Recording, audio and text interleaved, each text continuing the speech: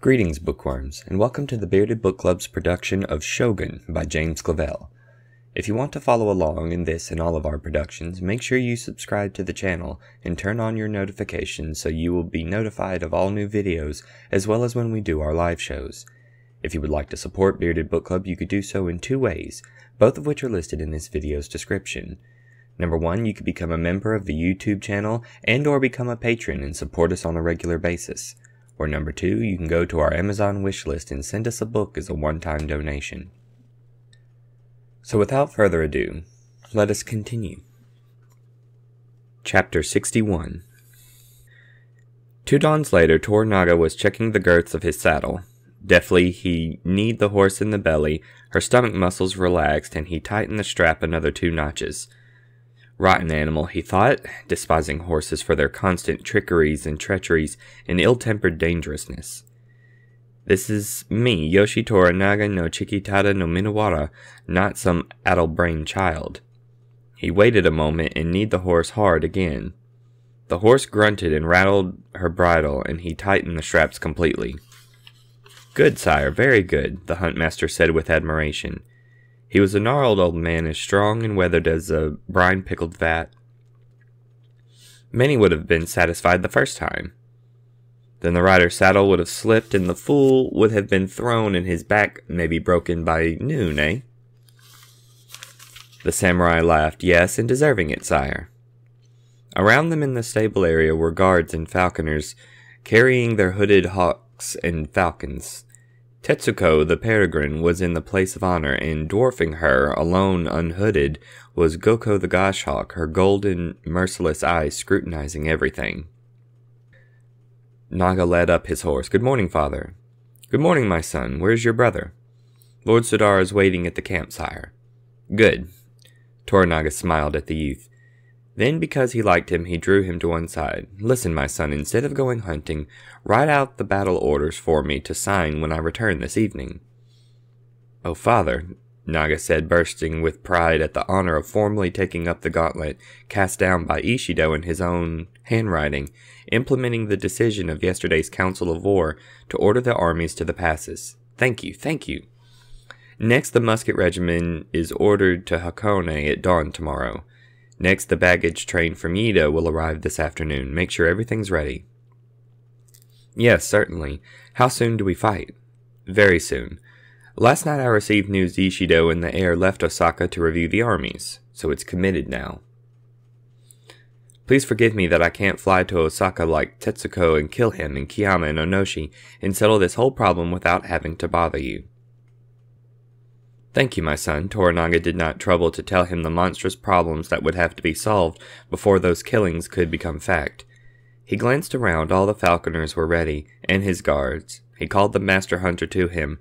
First I'm going to the camp, then we'll take the coast road for 4-ri north. But the beaters are already in the hills. The hunter master swallowed the rest of his complaint and tried to recover. Please excuse my, I must have eaten something rotten, sire. That's apparent. Perhaps you should pass over your responsibilities to someone else. Perhaps your piles have affected your judgment. So sorry. Toranaga said. If he had not been using the hunt as a cover, he would have replaced him. Eh?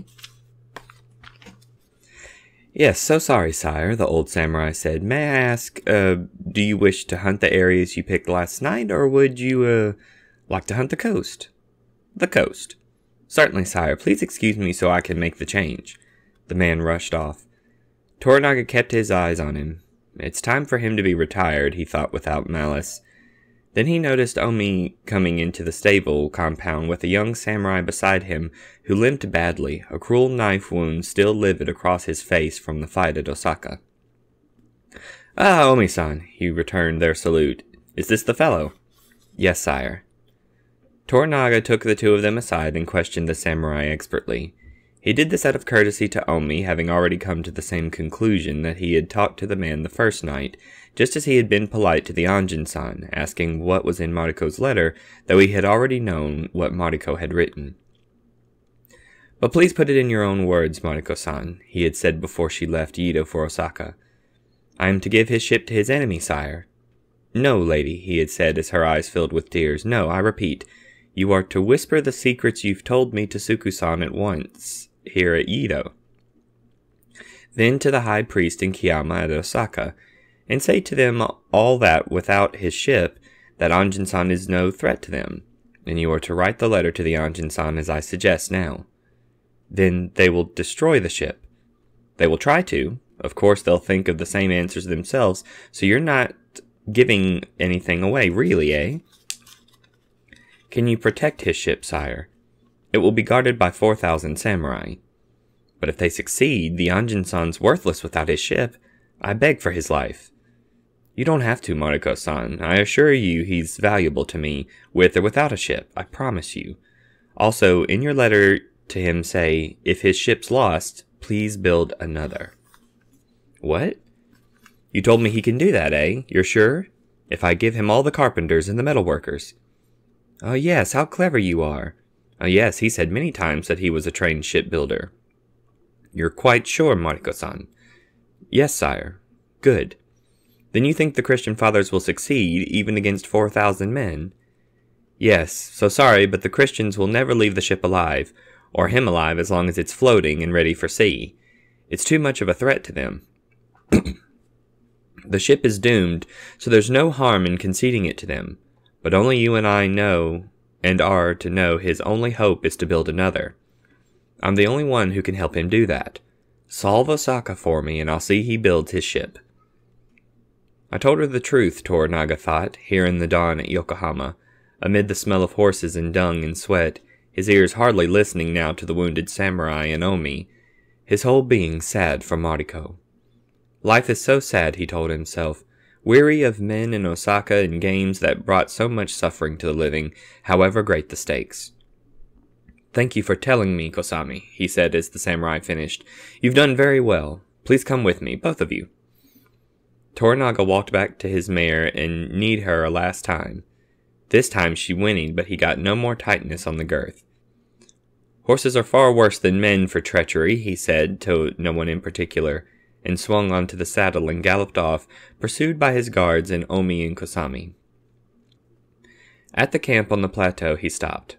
Buntaro was there beside Yabu and Hiromatsu and Sudara, a peregrine on his fists.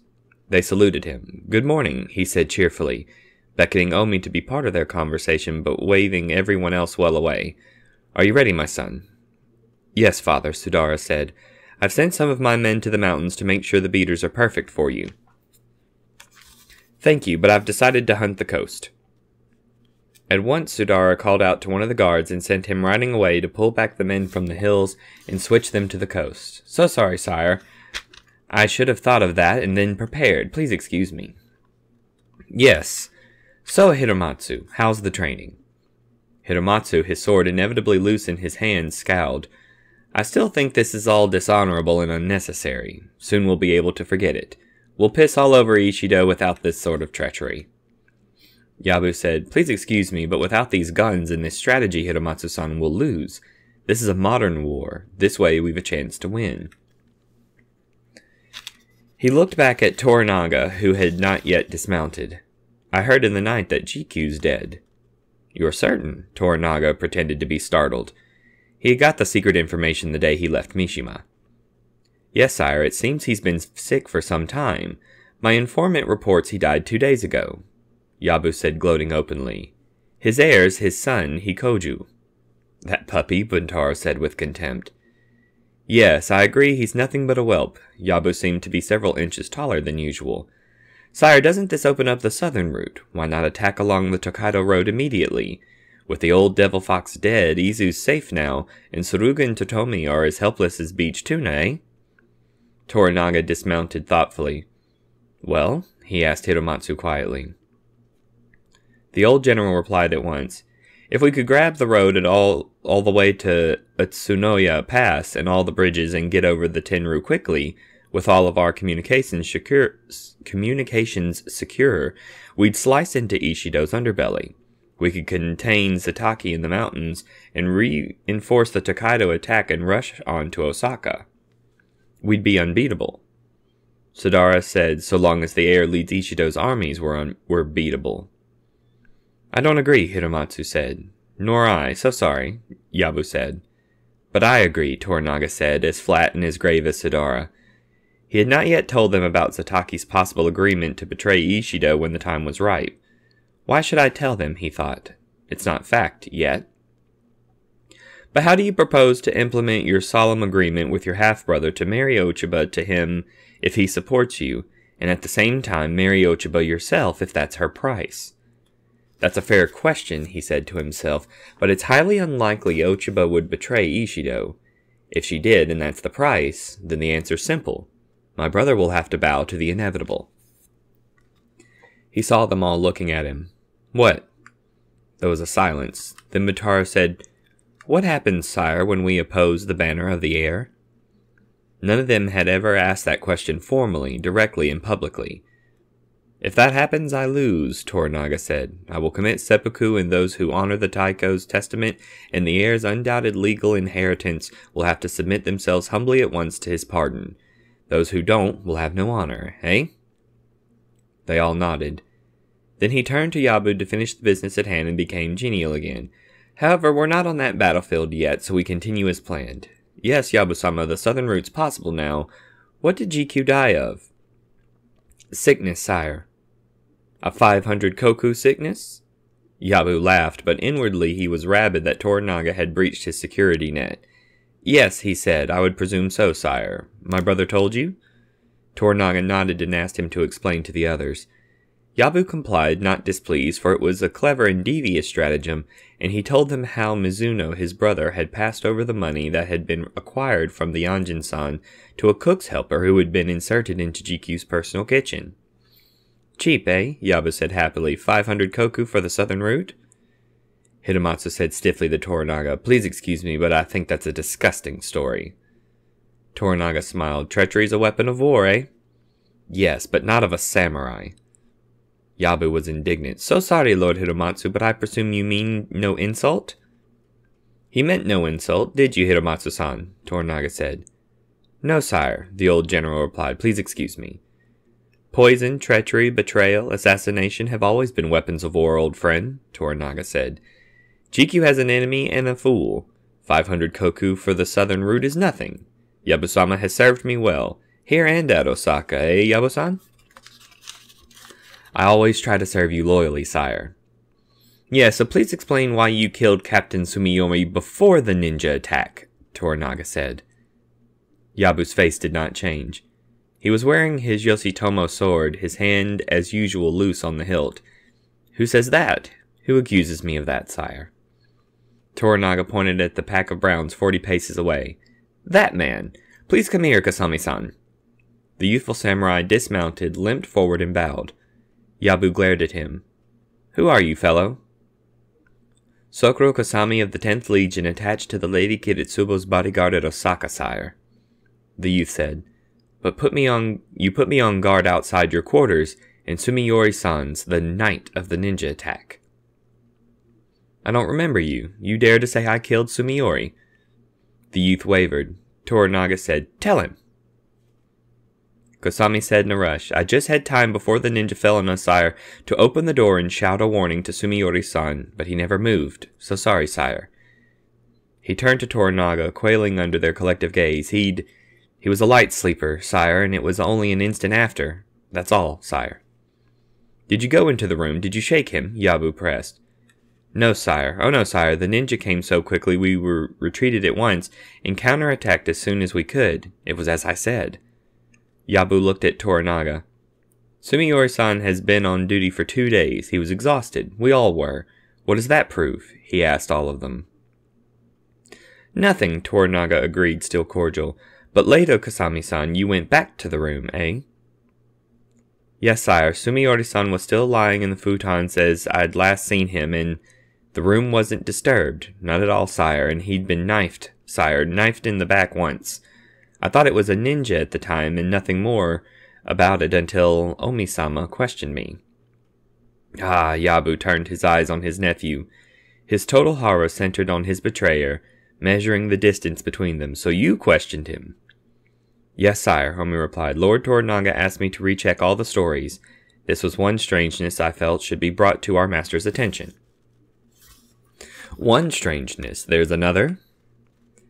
Following Lord Toranaga's orders, I questioned the servants who survived the attack, sire. There were 2.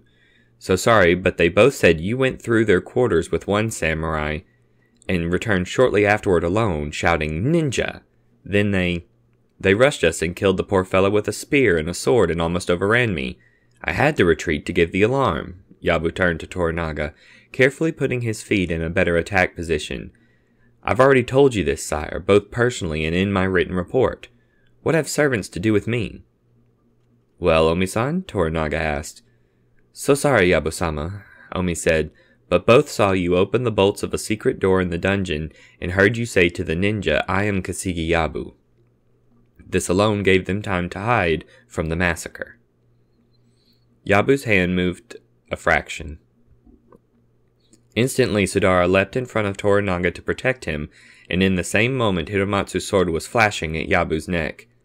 Hold, Toranaga ordered. Hiramatsu's sword stopped, his control miraculous. Yabu had made no overt motion. He stared at them, then laughed insolently.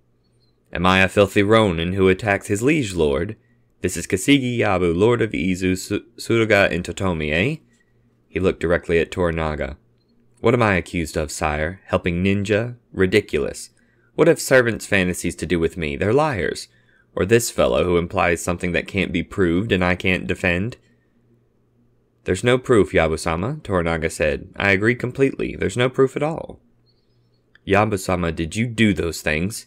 Hiramatsu asked. Of course not. Toranaga said, but I think you did. So all your lands are forfeit. Please slit your belly today, before noon. The sentence was final. This was the supreme moment Yabu had prepared for all his life. Karma, he was thinking, his brain now working at frantic speed. There's nothing I can do, the order's legal, Toranaga's my liege lord. They can take my head or I can die with dignity. I'm dead either way. Omi betrayed me, but that is my karma. The servants were all to be put to death as part of the plan, but 2 survived, and that is my karma. Be dignified, he told himself, groping for courage. Think clearly and be responsible. Sire, he began with a show of audacity, first, I'm guiltless of those crimes. Kosami's mistaken and the servants liars. Second, I'm the best battle general you have. I beg the honor of leading the charge down the Totokaido, or the first place in the first battle, so my death will be of direct use. Toranaga said cordially, It's a good suggestion, Yabu-san, and I agree wholeheartedly that you're the best general for the musket regiment, but so sorry I don't trust you. Please slit your belly by noon. Yabu dominated his binding temper and fulfilled his honor as a samurai, and as a leader of his clan with the totality of his self-sacrifice.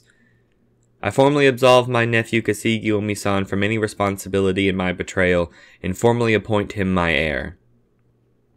Toranaga was as surprised as everyone. Very well, Toranaga said. Yes, I think that's very wise. I agree. Izu is the hereditary fief of the Kasigi. I will it to him. Izu is no longer yours to give. You are my vassal, eh? Izu is one of my provinces to give as I wish, eh? Yabu shrugged. I will it to him even though. He laughed. It's a lifetime favor, eh? To ask is fair. Your request is refused, and Yabu-san, all your final orders are subject to my approval. Buntaro-san, you will be the formal witness. Now, Yabu-san, whom do you want as your second? Kasigi Omi-san. Toranaga glanced at Omi. Omi bowed, his face colorless. It will be my honor, he said. Good, then everything's arranged. Hiramatsu said, and the attack down the Tokaido. We're safer behind our mountains, Toranaga breezily returned their salutes, mounted his horse, and trotted off. Sudara nodded politely and followed. Once Toranaga and Sudara were out of range, Buntaro and Hiramatsu relaxed, but Omi did not, and no one took their eyes off Yabu's sword arm. Buntaro said, Where do you want to do it, Yabu-sama? Here, there, down by the shore, or on a dung heap. It's all the same to me. I don't need ceremonial robes, but Omi-san, you will not strike till I've made the 2 cuts. Yes, sire. With your permission, Yabu-san, I will also be a witness, Hiramatsu said. Are your piles up to it? The general bristled and said to Buntaro, Please send for me when he's ready. Yabu spat. I'm already ready, are you? Hiromatsu turned on his heel. Yabu thought for a moment, then took his scabbarded Yoshitomo sword out of its sash. Buntaro-san, perhaps you'd do me a favor. Give this to the Anjin-san. He offered him the sword, then frowned. On second thought, if it's no trouble, will you please send for him? Then I can give it to him myself. Certainly. And please fetch that stinking priest as well so I can talk directly to the Anjin-san. Good. What arrangements do you want made? Just some paper and ink and a brush for my will and death poem, and 2 tatamis. There's no reason to hurt my knees or to kneel in the dirt like a stinking peasant. Eh? Yabu added with bravado. Buntaro walked over to the other samurai, who were shifting from one foot to the other with suppressed excitement. Carelessly, Yabu sat cross-legged and picked his teeth with a grass stalk. Omi squatted nearby, warily out of sword range. Yabu said, I was so near success. Then he stretched out his legs and hammered them against the earth in a sudden flurry of rage. So near! Karma, karma! Then he laughed uproariously and hawked and spat, proud that he still had saliva in his mouth. That on all the gods living or dead and yet to be born. But Omi-san, I die happy. GQ's dead, and when I cross the last river and see him waiting there gnashing his teeth, I'll be able to spit in his eye forever. Omi said, meaning it, though watching him like a hawk. You have done Lord Toranaga a great service, sire. The coastal route's open now. You're right, sire, and Iron Fist's wrong, and Sudar's wrong. We should attack at once. The guns will get us through. That old manure heap. Fool, Yabu laughed again. Did you see him go purple when I mentioned his piles? Ha! I thought they were going to burst on him then and there, samurai. Samurai? I'm more samurai than he is. I'll show him. You will not strike until I give the order. May I thank you humbly for giving me that honor, and also for making me your heir. I formally swear the Kasigi honor is safe in my hands. If I didn't think so, I wouldn't have suggested it. Yabu lowered his voice. You were right to betray me to Toranaga. I've had done the same if I'd been you, though it's all lies. It's Toranaga's excuse. He's always been jealous of my battle prowess and my understanding the guns and the value of the ship. It's all my idea. Yes, sire, I remember. You'll save the family. You're as cunning as a scabby old rat. You'll get back Izu and more. That's all that's important now, and you'll hold it for your sons. You understand? You understand the guns and Toranaga, eh? I swear I will try, sire. Yabu's eyes dropped to Omi's sword hand, noticing his alertly defensive kneeling posture. You think I'll attack you? So sorry, of course not, sire. I'm glad you're on guard. My father was like you. Yes, you're a lot like him. Without making a sudden movement, he put both of his swords on the ground, just out of reach. There! Now I'm defenseless. A few moments ago I wanted your head, but not now. Now you've no need to fear me. There's always a need to fear you, sire. Yabu chortled softly and sucked another grass stalk. Then he threw it away. Listen, Omi-san, these are my last orders as Lord of the Kasigis. You will take my son into your household and use him if he's worth using. Next, find good husbands for my wife and consort, and thank them deeply for serving me so well. About your father, Mizuno, he's ordered to commit seppuku at once. May I request that he is given the alternative of shaving his head and becoming a priest? No, he's too much of a fool. You'll never be able to trust him. How dare he pass on my secrets to Toranaga? And he'll always be in your way. As to your mother, he bared his teeth, she's ordered to shave her head and become a nun and join a monastery outside Izu and spend the rest of her life saying prayers for the future of the Kasigis. Buddhist or Shinto? I prefer Shinto. You agree, Shinto? Yes, sire. Good. That way, Yabu added with malicious delight, she'll stop distracting you from Kasigi matters with her constant whining. It will be done. Good. You were ordered to avenge the lies against me by Kosami and those treacherous servants. Soon or later, I don't care, so long as you do it before you die. I will obey. Is there anything I've forgotten? Carefully, Omi made sure they were not overheard. What about the air? He asked cautiously. When the air's in the field against us, we lose, eh? Take the musket regiment and blast a way through and kill him, whatever Toranaga says. Yemen's your prime target. That was my conclusion too. Thank you. Good, but better than waiting all the time, put a secret price on his head now, with ninja or the Amida Tong. How do I find them? Omi asked, a tremor in his voice. The old hag Gyoku, the mama-san, she's one of those who knows how. Her? Yes, but beware of her and Amida's. Don't use them lightly, Omi-san. Never touch her, always protect her. She knows too many secrets and depends a long arm from the other side of death. She was my father's unofficial consort for a year. It may even be that her son is my half-brother. And beware of her, she knows too many secrets. But where do I get the money? That's your problem, but get it, anywhere, anyhow. Yes, thank you, I will obey. Yabu leaned closer. At once Omi readied suspiciously, his sword almost out of the scabbard. Yabu was gratified that even defenseless he was still a man to beware of. Bury that secret very deep, and listen, nephew, remain very good friends with the Anjin-san. Try to get control of the navy he will bring back one day. Toranaga doesn't understand the Anjin-san's real value, but he's right to stay behind the mountains. That gives him time and you time. We've got to get off the land and out to sea, our crews in their ships, with Kasigis in overall command. The Kasigis must go to sea, to command the sea. I order it. Yes, oh yes, Omi said, trust me, that will happen. Good. Lastly, never trust Toranaga. Omi said with his complete being, I don't, sire. I never have, and never will. Good, and those filthy liars, don't forget, deal with them, and Kosami. Yabu exhaled at peace with himself. Now please excuse me, I must consider my death poem.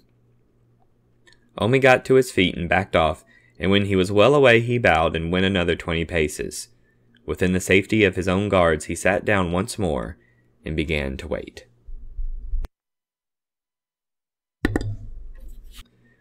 Toranaga and his party were trotting along the coast road that circled the vast bay, the sea coming almost to the road and on his right. Here the land was low-lying and marshy with many mud flats. A few ri north this road joined with the main artery of the Tokaido Road. Northward 20 ri more was Edo. He had 100 samurai with him, 10 falconers and 10 birds on their gloved fists. Sadara had 20 guards and 3 birds and rode on advance guard. Sadara, Toranaga called out as though it was a sudden idea. Stop at the next inn, I want some breakfast. Sadara waved acknowledgement and galloped ahead. By the time Toranaga rode up, maids were bowing and smiling, the innkeeper bobbing with all of his people. Guards covered north and south, and his banners were planted proudly. Good morning, sire. Please, what can I get for you to eat? The innkeeper asked. Thank you for honoring my poor inn.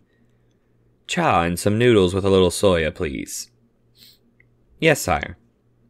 The food was produced in a fine bowl almost instantly, cooked just the way he liked it, the innkeeper having been forewarned by Sadara. Without ceremony, Toranaga squatted on a veranda and consumed the simple peasant dish with gusto and watched the road ahead. Other guests bowed and went about their own business contentedly, proud that they were staying in the same inn as the great daimyo. Sadara toured the outpost, making sure everything was perfect. Where's the beaters now? He asked the master of the hunt. Some are north, some south, and I've got extra men in the hills there. The old samurai pointed back inland toward Yokohama, miserable and sweating. Please excuse me, but have you any idea where our master wished to go? None at all, but don't make any more mistakes today. Yes, sire. Sadara finished his rounds, then reported to Toranaga. Is everything satisfactory, sire? Is there anything I can do for you? No, thank you. Toranaga finished the bowl and drank the last of the soup. Then he said in a flat voice, You were correct to say that about the air. Please excuse me, I was afraid I might have offended you without meaning to. You were right, so why should I be offended? When the air stands against me, what will you do then? I will obey your orders.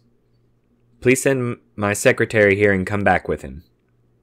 Sadara obeyed. Kawanabe, the secretary, once a samurai and priest, who always traveled with Toranaga, was quickly there with his neat traveling box of papers, inks, seal chops, and brush pens that fitted into his saddle pannier. Sire, write this. I, Yoshi Toranaga no Minowara, reinstate my son Yoshi Sadara no Minowara as my heir with all of his revenues and titles restored. Sadara bowed. Thank you, father, he said, his voice firm, but asking himself, why? Swear formally to abide by all my dictates, testaments, and the legacy.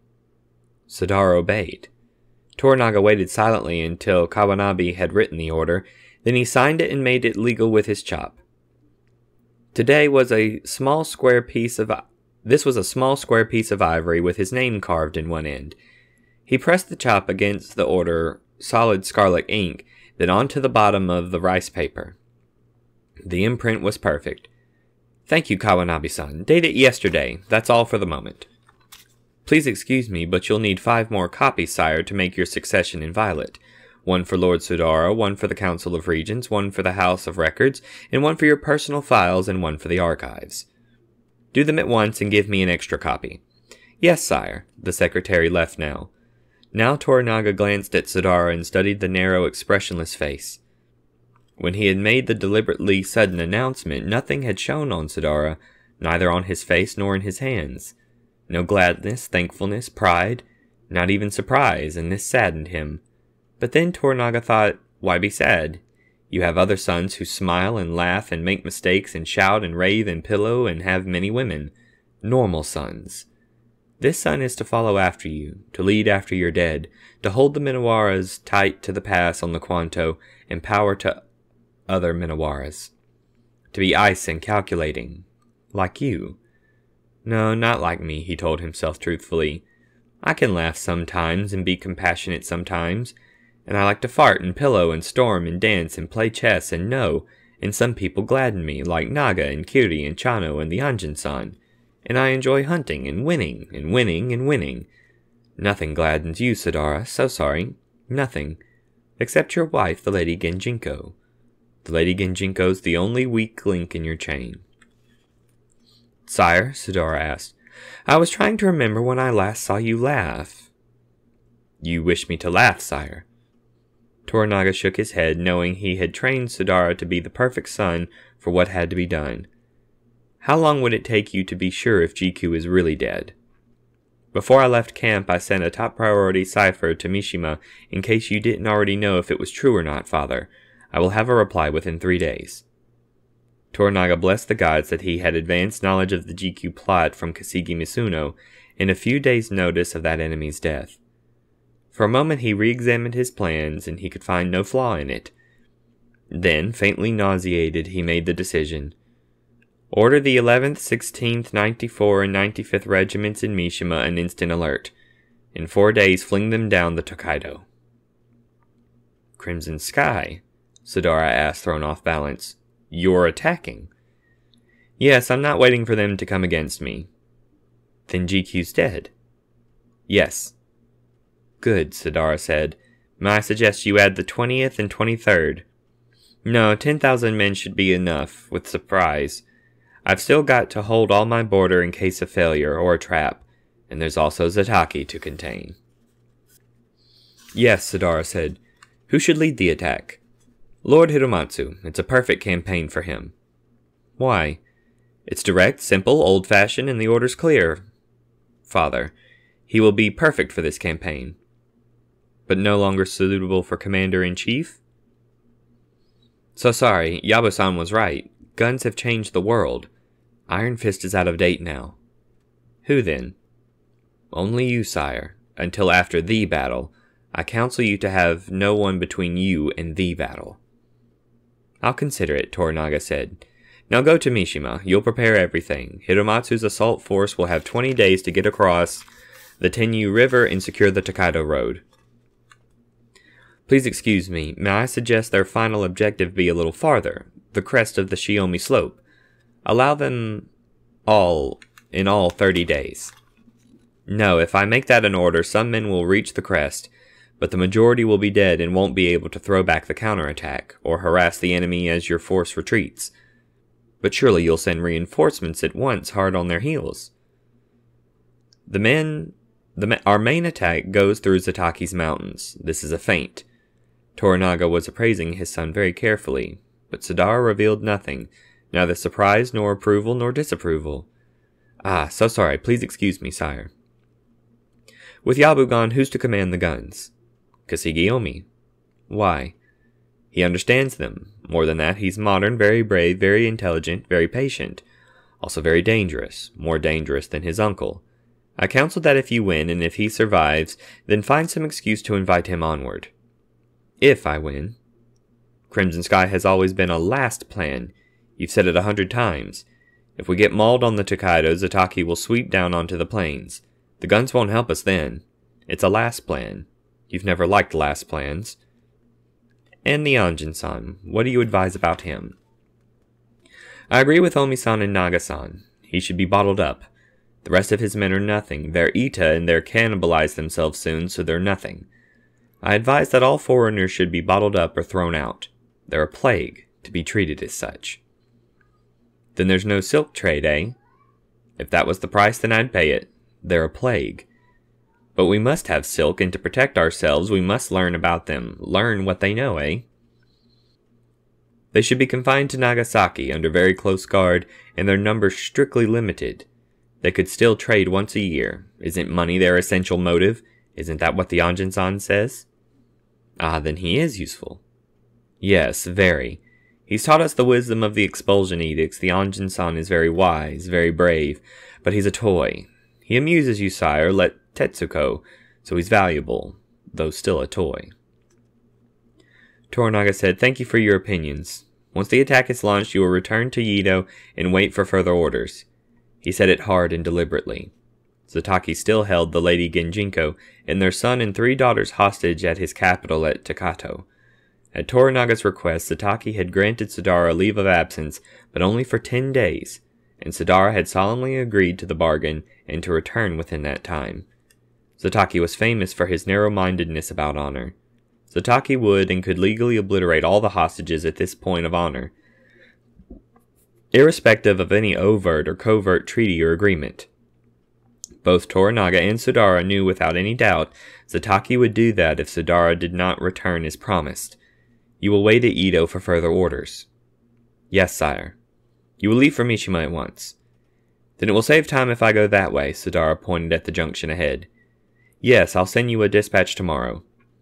Sadara bowed and went to his horse, and with his 20 guards rode off. Toranaga picked up the bowl and took a remaining morsel of the now cold noodles. "Oh, sire, so sorry. Do you want some more?" the young maid said breathlessly, running up. She was round-faced and not pretty, but sharp and observant, just as he liked his serving maids and his women. "No, thank you. What's your name?" "Yuki, sire." "Tell your master he makes good noodles, Yuki." "Yes, sire, thank you. Thank you, sire, for honoring our house. Just raise a knuckle joint for whatever you require, and you'll have it instantly." He winked at her, and she laughed, collected his tray, and hurried off. Containing his impatience, he checked the far bend in the road, then examined his surroundings. The inn was in good repair, the tile surrounds to the well clean and the earth broomed. Out in the courtyard and all around his men waited patiently, but he could detect a nervousness in the hunt-master and decided that today was the man's last day of active duty. If Toranaga had been seriously concerned with the hunt for itself alone, he would have told him to go back to Yedo now, giving him a generous pension, and appointed another in his place. "That's the difference between me and Sadara," he thought without malice. Sadara wouldn't hesitate. Sadara would order the man to commit seppuku now, which would save the pension and all further bother and increase the expertise of the replacement. "Yes, my son, I know you very well. You're most important to me." What about Lady Genjinko and their children, he asked himself, bringing to the fore that vital question. If the Lady Genjinko were not sister to Ochiba, her favorite and cherished sister, I would regretfully allow Zataki to eliminate them all now, and so save Sadara an enormous amount of danger in the future. If I die soon, because they are his only weak link.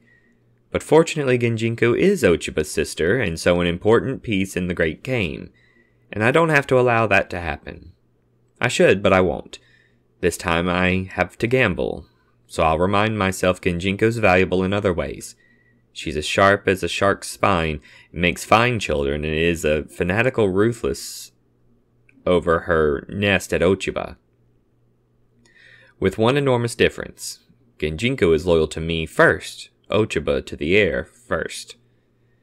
So that's decided. Before the 10th day, Sadara must be back to Zataki's hands. An extension? No, that might make Zataki even more suspicious than he is now. And he's the last man I want suspicious now. Which way will Zataki jump? You were wise to settle Sadara. If there's a future, the future will be safe in his hands and Genjinko's, providing they follow the legacy to the letter. And the decision to reinstate him now was correct and will please Ochiba. He had already written the letter this morning that he would send off to her tonight with a copy of the order. Yes, that will remove one fishbone from her gullet that was making her choke, deliberately set there so long ago for that purpose. It's good to know Genjinko is one of Ochiba's weak links, perhaps her only one. What's Genjinko's weakness? None. At least I haven't found one yet, but if there is one, I'll find it. He was scrutinizing his falcons. Some were prating, some preening themselves, all in good fettle, all hooded except Kojo. Her great yellow eyes darting, watching everything, as interested as he was. What would you say, my beauty? He asked her silently. What would you say if I told you I must be impatient and break out, and my main thrust will be along the Tokaido, and not through Zataki's mountains as I told Sadara? You'd probably say, why? Then I'd answer, because I don't trust Zataki as far as I can fly. And I can't fly at all, eh? Then he saw Kojo's eyes snap to the road. He squinted into the distance and smiled as he saw the palanquins and baggage horses approaching around the bend. So, Fujiko-san, how are you? Good, thank you, sire, very good. She bowed again, and he noticed she was not in pain from her burn scars. Now her limbs were as supple as ever, and there was a pleasing bloom on her cheeks. May I ask how the Anjin-san is? She said. I heard the journey from Osaka was very bad, sire. He's in good health now, very good. Oh, sire, that's the best news you could have given me. Good. He turned to the next palanquin to greet Kiku, and she smiled gaily and saluted him with great fondness, saying that she was so pleased to see him, and how much she had missed him. It's been so long, sire. Yes, please excuse me, I'm sorry, he said, heated by her astounding beauty and inner joy, in spite of his overwhelming anxieties. I'm very pleased to see you. Then his eyes went to the last letter. Ah, Gyoku-san, it's been a long time, he added, dry as tinder. Thank you, Lord, yes, and I'm reborn now that these old eyes have the honor of seeing you again. Gyoku's bow was impeccable, and she was carefully resplendent, and he caught the merest flash of a scarlet under-kimono of the most expensive silk. Ah, how strong you are, sire, a giant among men, she crooned. Thank you, you're looking well too. Kiku clapped her hands at the sally, and they all laughed with her. Listen, he said, happy because of her. I've made arrangements for you to stay here for a while. Now, Fujiko-san, please come with me. He took Fujiko aside, and after giving her cha and refreshments, and chatting about unimportant things, he came to the point. You agreed half a year ago, and I agreed half a year. So sorry, but I must now today if you will change that agreement. No today if you will change that agreement. The square little face became unattractive as the joy went out of it. The tip of her tongue touched her sharp teeth for a moment. How can I change that agreement, sire? Very easy. It's finished. I order it. Please excuse me, sire, Fujiko said, her voice toneless. I didn't mean that. I made that agreement freely and solemnly before Buddha with the spirit of my dead husband and my dead son. It cannot be changed. I order it changed. So sorry, sire, please excuse me, but then Bushido releases me from obedience to you. Your contract was equally solemn and binding, and any change must be agreed by both parties without duress. Does the Anjin-san please you? I am his consort. It is necessary for me to please him. Could you continue to live with him if the other agreement did not exist? Life with him is very, very difficult, sire. All formalities, most politenesses, every kind of custom that makes life safe and worthy and rounded and bearable has to be thrown away or maneuvered around, so his household is not safe. It has no no harmony for me. It's almost impossible to get servants to understand, or for me to understand. But yes, I could continue to do my duty to him. I ask you to finish with the agreement. My first duty is to you. My second duty is to my husband. My thought, Fujiko-san, was that the Anjin-san would marry you. Then you would not be a consort. A samurai cannot serve 2 lords or a wife 2 husbands. My duty is to my dead husband. Please excuse me, I cannot change. With patience, everything changes. Soon the Anjin-san will know more of our ways, and his household will also have wa. He's learned incredibly since he's been... Oh, please, sire, don't misunderstand me. The Anjin-san's the most extraordinary man I've ever known, certainly the kindest. He's given me great honor, and, oh yes, I know his house will be a real house soon, but please excuse me, I must do my duty. My duty is to my husband, my only husband. She fought for control. It must be, It must be, sire, or then all the shame and the suffering and dishonor were meaningless, His death, my child's, his swords broken and buried in the Ita village, without duty to him, isn't all our Bushido an immortal joke? You must answer one question now, Fujiko-san. Doesn't your duty to a request from me, your liege lord, and to an astonishingly brave man, who's becoming one of us and is your master, and, he added, believing he recognized the bloom in her face, your duty to his unborn child, doesn't all that take precedence over a previous duty? I'm not carrying his child, sire. Are you sure? No, not sure. Are you late? Yes, but only a little, and that could be... Toranaga watched and waited, patiently. There was much yet to do before he could ride away and cast Tetsuko or Kogo aloft, and he was avid for that pleasure. But that would be for himself alone, and therefore unimportant. Fujiko was important, and he had promised himself that at least for today he would pretend that he had won, that he had time and could be patient and arrange matters it was his duty to arrange. Well? So sorry, sire, no. Then it's no, Fujiko-san. Please excuse me for asking you, but it was necessary. Toranaga was neither angry nor pleased. The girl was only doing what was honorable, and he had known when he had agreed to the bargain with her that there would never be a change. That's what makes us unique on Earth, he thought with satisfaction. A bargain with death is a bargain that is sanctified. He bowed to her formally. I commend you for your honor and sense of duty to your husband, Usagi Fujiko, he said, mentioning the name that had ceased to be. Oh, thank you, sire, she said at the honor he did to her, her tears streaming from the complete happiness that possessed her. Knowing this simple gesture cleansed the stigma from her only husband she would have in this life. Listen, Fujiko, 20 days before the last day, you are to leave for Yedo, whatever happens to me. Your death may take place during the journey and must appear to be accidental, Yes, yes, sire. This will be our secret, yours and mine only. Yes, sire. Until that time you will remain head of his household. Yes, sire. Now please tell Gyoku to come here, or I'll send for you again before I go. I have some other things to discuss with you. Yes, sire. Fujiko bowed deeply and said, I bless you for releasing me from life. She went away. Curious, Toranaga thought, how women can change like chameleons. One moment ugly, the next attractive, sometimes even beautiful, though in reality they're not. You sent for me, sire. Yes, Gyoku-san, what news have you for me? All sorts of things, sire, Gyoku said, her well-made-up face unafraid, a glint in her eyes, but her bowels in upheaval. She knew it was no coincidence that this meeting was taking place with her instinct told her Toranaga was more dangerous than usual. Arrangements for the Guild of Courtesans progress satisfactorily, and rules and regulations are being drawn up for your approval. There is a fine area to the north of the city that would... The area I've already chosen is near the coast, the Yoshiwara. She complimented him on his choice, groaning inwardly. The Yoshiwara, Reed Moor, was presently a bog and mosquitoed, and would have to be drained and reclaimed before it could be fenced and built on. Excellent, sire. Next, rules and regulations for the geisha are also being prepared for your perusal. Good, make them short and to the point. What sign are you going to put over the gateway to the Yoshiwara? Lust will not keep. Something must be done about it. He laughed, and she smiled, but did not relax her guard, though she had added seriously, Again, may I thank you on behalf of future generations, sire.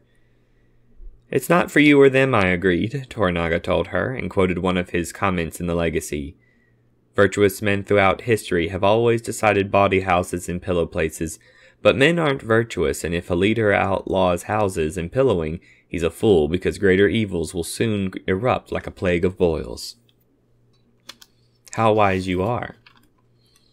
And as to putting all the pillow places in one area, that means all the unvirtuous may be watched, taxed, and serviced, all at the same time. You're right again, Gyoku-san. Lust will not keep. It soon gets addled. Next. Kiku-san has regained her health, sire, perfectly. Yes, I saw how beautiful she is. I'm sorry, Ito's certainly hot and unkind in the summer. You're sure she's fine now? Yes, oh yes, but she has missed you, sire. We to accompany you to Mishima? What other rumors have you heard? Only that Ishido's left Osaka Castle. The regents have formally declared you outlaw. What impertinence, sire. Which way's he planning to attack me? I don't know, sire, she said cautiously, but I imagine a two-forked attack along the Tokaido with Ikawa Hikoju now that his father, Lord Jikyu, is dead, and along the Koshu Kaido from Shinano, as Lord Zataki had foolishly sided with Lord Ishido against you, but behind your mountains you're safe. Oh yes, I'm sure you'll live to a ripe old age. With your permission, I'm shifting all my affairs to Ito. Certainly. Meanwhile, see if you can find out where the main thrust will be. I'll try. Oh yes, sire. These are terrible times, sire, when brother will go against brother, son against father. Toranaga's eyes were veiled, and he made a note to increase vigilance on Noboru, his eldest son, whose final allegiance was with the Taiko. Yes, he agreed. Terrible times. Times of great change. Some bad, some good. You, for example, you're rich now, and your son, for example. Isn't he in charge of your sake factory in Odawara? Yes, sire. Gyoku went gray under her makeup. He's been making great profits, eh? He's certainly the best manager in Odawara, sire. So I hear. I have a job for him. The Anjin-san's going to build a new ship. I'm providing all craftsmen and materials, so I want the business side handled with very great care. Gyoku almost collapsed with relief. She had presumed Toranaga was going to obliterate them all before he left for the war, or tax her out of existence, because he's found out she'd lied to him about the Anjin-san and the Lady Toda, or about Kiku's unfortunate miscarriage, which was not by chance, as she had reported so tearfully a month ago, but by careful inducement, at her insistence with Kiku's dutiful agreement. Hoko, sire, when do you want my son in Yokohama? He will ensure it's the cheapest ship ever built. I don't want it cheap. I want it to be the very best, for the most reasonable price. He's to be overseer and responsible under the Anjin-san. Sire, you have my guarantee, my future hopes that it will be as you wish. If the ship is built perfectly, exactly as the Anjin-san wants, within 6 months from the first day, then I will make your son samurai. She bowed low and for a moment was unable to talk. Please excuse a poor fool, sire. Thank you, thank you. He has to learn everything the Anjin-san knows about building the ship so others can be taught when he leaves, eh? It will be done. Next, Kiku-san. Her talents merit a better future than just being alone in a box. One of many women. Gyoku looked up, again expecting the worst. You're going to sell her contract. No, she shouldn't be a courtesan again, or even one of your geisha. She should be in a household. One of a few ladies. Very few. But, sire, seeing you even occasionally, how could she possibly have a better life? He allowed her to compliment him, and he complimented her back, and Kiku then said, Frankly, Gyoku-san, I'm getting too fond of her, and I can't afford to be distracted. Frankly, she's far too pretty for me, far too perfect. Please excuse me, but this must be another of our secrets. I agree, sire. Of course, whatever you say. Gyoku said fervently, dismissing it all as lies, racking his brain for the real reason. If the person could be someone Kiku could admire, I would die content. But only after seeing the Anjin-san's ship under sail within the 6 months, he said dryly. Yes, oh yes. Kyoku moved her fan, for the sun was hot now, and the air sticky and breathless. Trying to fathom why Toranaga was being so generous with both of them, knowing that the price would be heavy, very heavy. Kiku-san will be distraught to leave your house. Yes, of course. I think there should be some compensation for her obedience to me, her liege lord. Leave that with me, and don't mention this to her for the present. Yes, sire. And when do you want my son in Yokohama? I'll let you know that before I leave. She bowed and tottered away. Toranaga went for a swim. Northward the sky was very dark, and he knew it would be raining heavily there. When he saw the small group of horsemen coming from the direction of Yokohama, he returned. Omi dismounted and unwrapped the head. Lord Kasigi Yabu obeyed, sire, just before noon. The head had been freshly washed, the hair groomed, and it was stuck on the spike of a small pedestal that was customarily used for the viewing. Toranaga inspected an enemy as he had done 10,000 times before in his lifetime, wondering as always how his own head would look after death, viewed by his conqueror, and whether terror would show, or agony, or anger, or honor, or all of them as none of them, or dignity. Yabu's death mask showed only berserk wrath, the lips pulled back in a ferocious challenge. Did he die well? The best I have ever seen, sire. Lord Hiramatsu said the same. The 2 cuts, then a third in the throat. Without assistance, and without a sound, Omi added. Here is his will. You took off the head with 1 stroke. Yes, sire, I asked the Anjin-san's permission to use Lord Yabu's sword. The Yoshitomo, the one I gave Yabu. He gave it to the Anjin-san. Yes, sire, he spoke to him through the Suku-san. He said, Anjin-san, I give you this to commemorate your arrival at Anjiro, and as a thank you for the pleasure that little barbarian gave me. At first Anjin-san refused to take it, but Yabu begged him to and said, none of these manure eaters deserve such a blade. Eventually he agreed. Curious, Toranaga thought, I expected Yabu to give the blade to Omi. What were his last instructions, he asked. Omi told him, exactly. If they had not all been also written in the will that would have been given publicly to the formal witness, Buntaro, he would not have passed all of them on, and indeed would have invented others. Yabu was right, he thought furiously, reminding himself to remember forever that the pen's a long arm from the grave. To honor your uncle's death bravery, I should honor his death wishes. All of them without change, eh? Toranaga said, testing him. Yes, sire. Yuki. Yes, sire, the maid said. Bring cha, please. She scurried away, and Toranaga let his mind weigh Yabu's last wishes.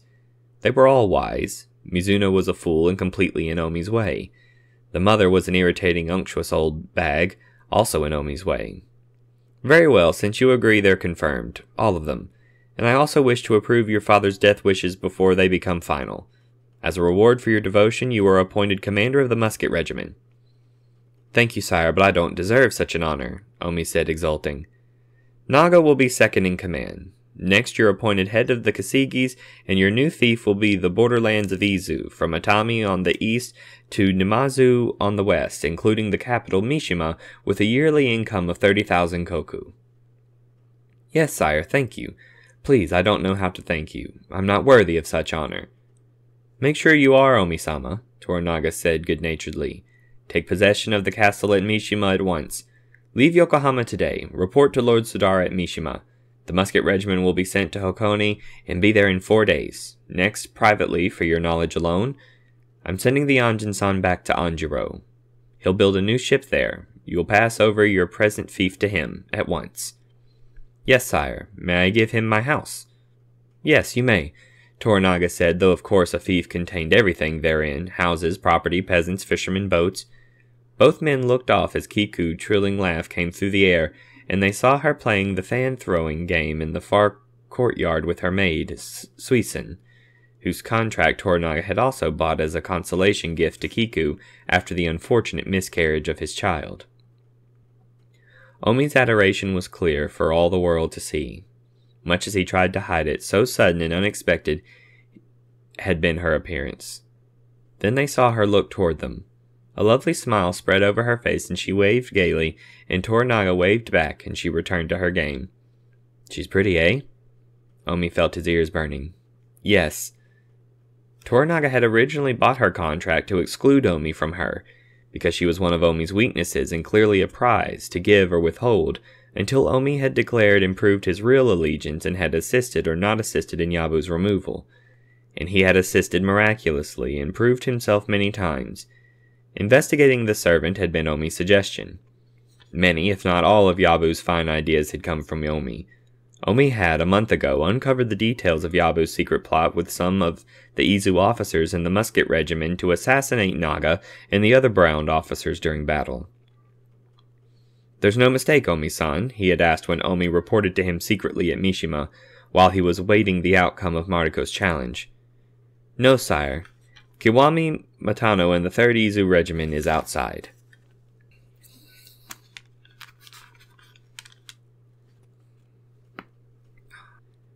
The Izu officer, a jowly, heavy-set, middle-aged man, had laid out the whole plot, given the password, and explained how the scheme would work.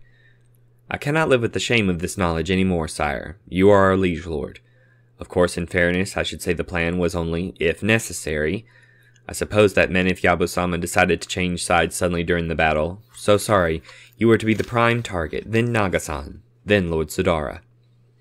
"When was this plan first ordered, and who knows about it?" "Shortly after the regiment was formed. 54 of us know. I've given all the names in writing to Omi-sama. The plan, codenamed Plum Tree, was confirmed personally by Kasigi Yabu-sama before he left for Osaka the last time." "Thank you, I commend your loyalty. You are to keep this secret until I tell you. Then you will be given a fief worth 5,000 koku. "Please excuse me, I deserve nothing, sire. I beg permission to commit seppuku for having held this shameful secret so long." "Permission is refused. It will be as I ordered." "Please excuse me, I do not deserve such reward. At least allow me to remain as I am. This is my duty and merits no reward. Truly, I should be punished." "What's your income now?" 400 koku, sire. It's enough." "I'll consider what you say, Kiwami-san." After the officer had left, he had said, "What did you promise him, Omi-san?" "Nothing, sire. He came to me of his own accord yesterday." "An honest man? You're telling me he's an honest man?" "I don't know about that, sire, but he came to me yesterday, and I rushed here to tell you." "Then he will really be rewarded. Such loyalty is more important than anything, eh?" "Yes, sire." "Say nothing of this to anyone." Omi had left, and Toranaga had wondered if Mizuno and Omi had trumped up the plot to discredit Yabu. At once he put his own spies to find out the truth. But the plot had been true, and the burning of the ship had been a perfect excuse to remove the 53 traitors, all of whom had been placed under the Izu guards on that night. Kiwami Matano had sent to the far north with a good, though modest, fief. "Surely this Kiwami is the most dangerous of all," Sudara had said, only one admitted to the plot. "Yes, and he'll be watched all his life and not trusted. But generally there's good and evil and good people. You must choose the good and get rid of the evil without sacrificing the good. There's no waste in my domains to be cast away lightly." "Yes," Toranaga thought with great satisfaction, "you certainly deserve a prize, Omi." "Listen, Omi-san, the battle will begin in a few days. You've served me loyally. On the last battlefield after my victory, I'll appoint you Overlord of Izu, and make your line of the Kasigi hereditary daimyos again." "So sorry, sire. Please excuse me, but I don't deserve such honor," Omi said. "You're young, but you show great promise, beyond your years. Your grandfather was very like you, very clever, but he had no patience." Again the sound of the lady's laughter, and Toranaga watched Kiku, trying to decide about her. His original plan now cast aside. "May I ask what you mean by patience, sire?" Omi said, instinctively feeling that Toranaga wanted the question to be asked. Toranaga still looked at the girl, warmed by her. "Patience means restraining yourself. There are 7 emotions, eh? Joy, anger, anxiety, adoration, grief, fear, and hate. If a man doesn't give way to these, he's patient. I'm not as strong as I might be, but I'm patient. Understand?" "Yes, sire, very clearly." "Patience is very necessary in a leader." "Yes. That lady, for example. She's a distraction to me, too beautiful, too perfect for me. I'm too simple for such a rare creature. So I've decided she belongs elsewhere." "But sire, even as one of your lesser ladies," Omi mouthed the politeness that both men knew a sham, though obligatory, and all the time Omi was praying as he had never prayed before, knowing what was possible, knowing that he could never ask. I quite agree, Toranaga said, but great talent merits sacrifice. He was still watching her throwing her fan, catching her maid's fan in return, her gaiety infectious. Then both the ladies were obscured by the horses. So sorry, Kiku-san, he thought, but I have to pass you on, to settle you out of reach quickly. The truth is, I really am getting too fond of you, though Gyoku would never believe I had told her the truth, or will Omi, nor even you yourself. Kiku-san is worthy of a house of her own, with a husband of her own. Better a consort of the lowest samurai than a wife of a farmer or merchant, however rich. I don't agree. For Omi, those words ended the matter. Karma, he told himself, his misery overwhelming him. Put your sadness away, fool. Your liege lord has decided, so that is the end of it. Midori is a perfect wife. Your mother is to become a nun, and so now your house will have harmony. So much sadness today, and happiness. Daimyo of Izu to be. Commander of the regiment, the Anjin-san's to be kept in Anjiro, therefore the first ship is to be built within Izu, in my fief. Put aside your sadness. Life is all sadness. Kiku-san has her karma. I have mine. Toranaga has his.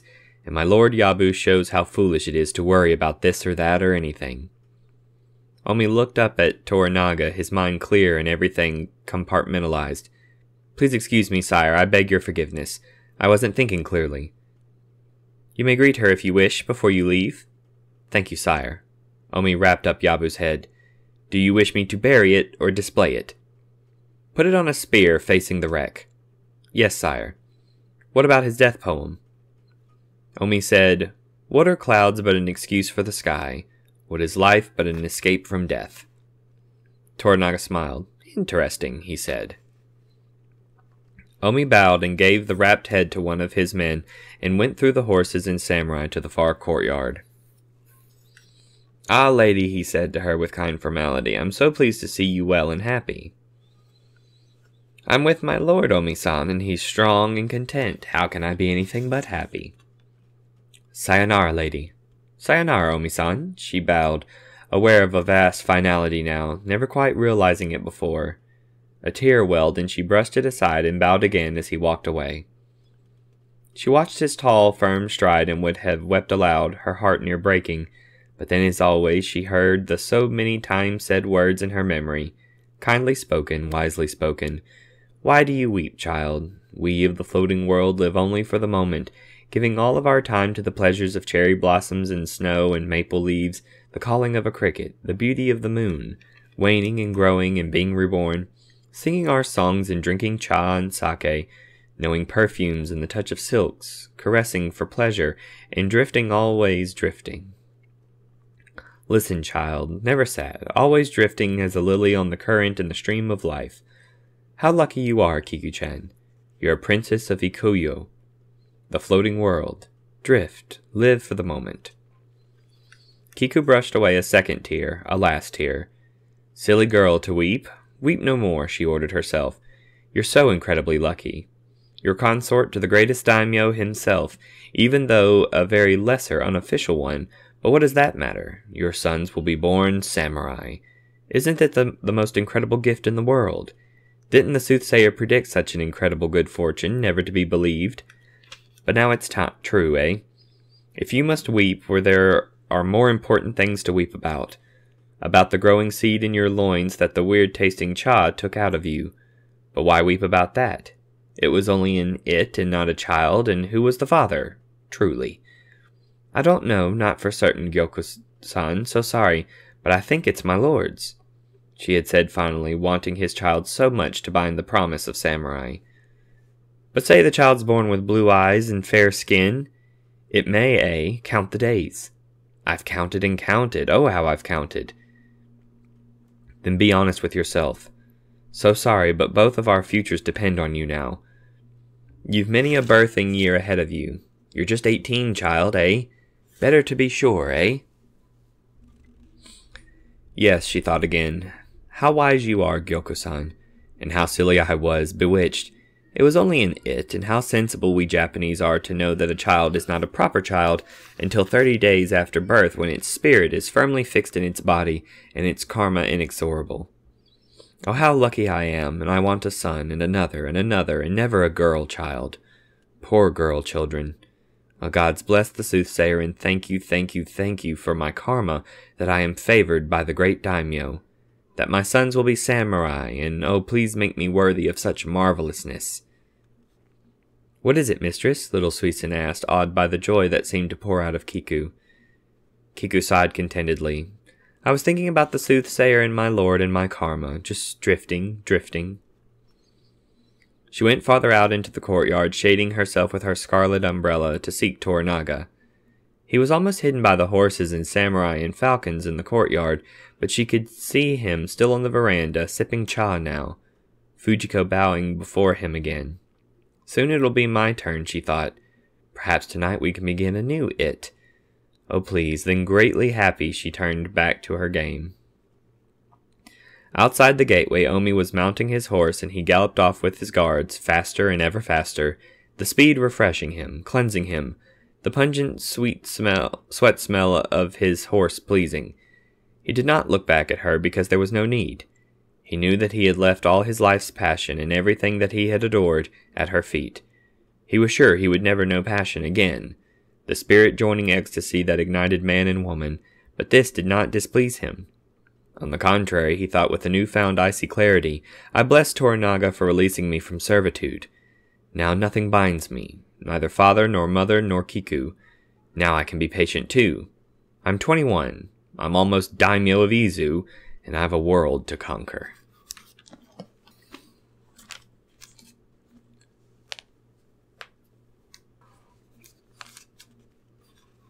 Yes, sire, Fujiko was saying.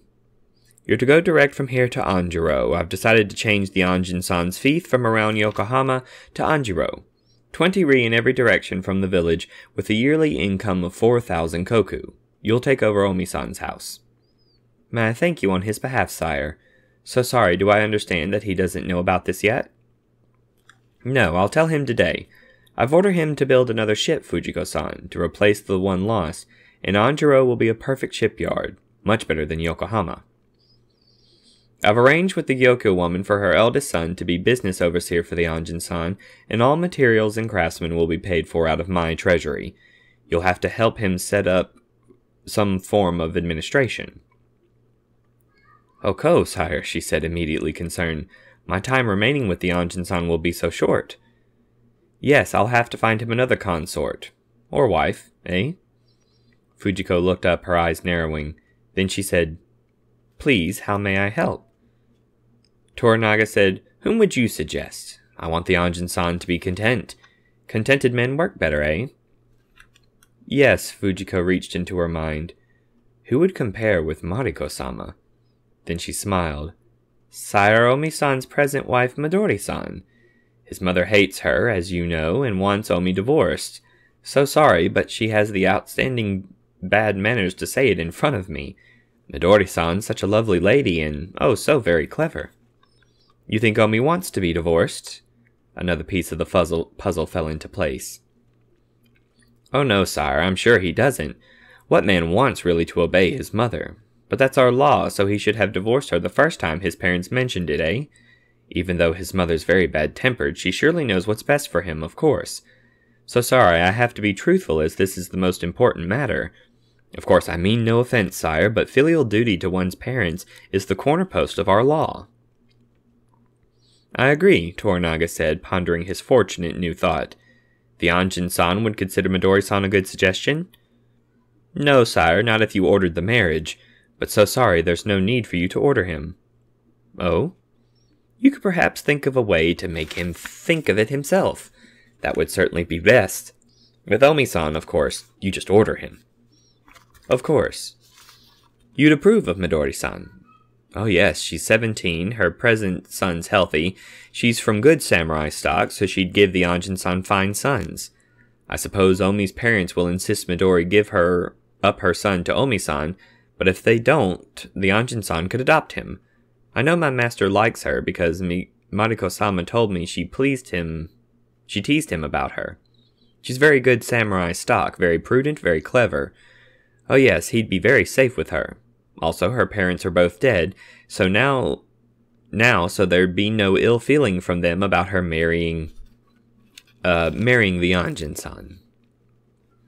Toranaga toyed with the idea. I've certainly got to keep Omi off balance, he told himself. Young Omi can become a thorn in my side too easily. Well, I don't want to do anything to get Midori divorced. Omi's father will absolutely have definite last wishes before he commits seppuku, and his wife will certainly insist the most important last thing he does on this earth will be to get their son married correctly.